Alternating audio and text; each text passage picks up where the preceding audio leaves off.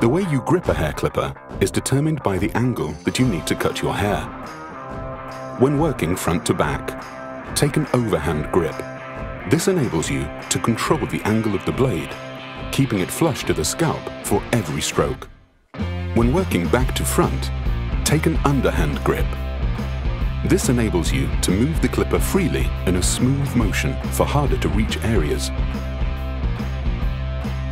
For the smoothest cut, always keep the surface of the blade flush to the scalp.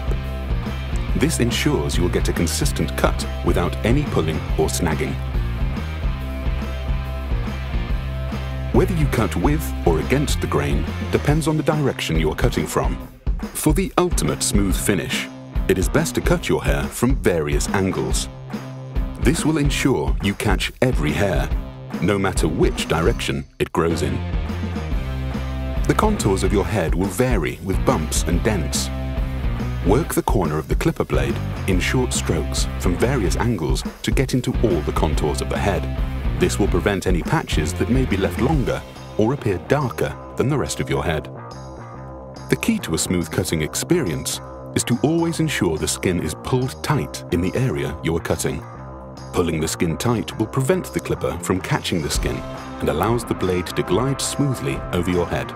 Simply place your hand or finger around the area you are cutting and pull the skin until it feels tight on your head. Sharpen your style with the Wahl Rapid Clip, a lightweight and compact clipper that works around the contours of the head for a quick and easy cut. It's almost as good as going to the barber's.